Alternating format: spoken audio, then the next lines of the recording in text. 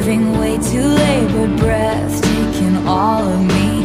We've already done it in my head. If it's make-believe, why does it feel like a vow we'll both uphold somehow?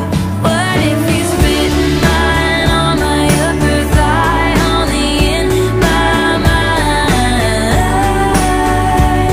One slip and falling back into the headspace. Oh, what a way to die. My bedsheets are ablaze.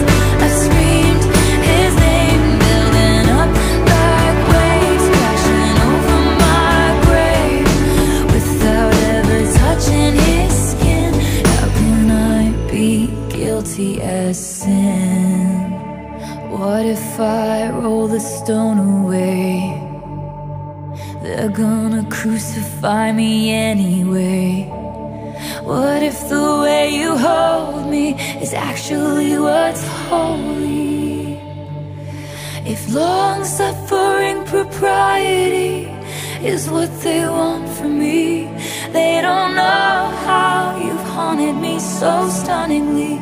I choose you and me religiously. What if he's written mine on my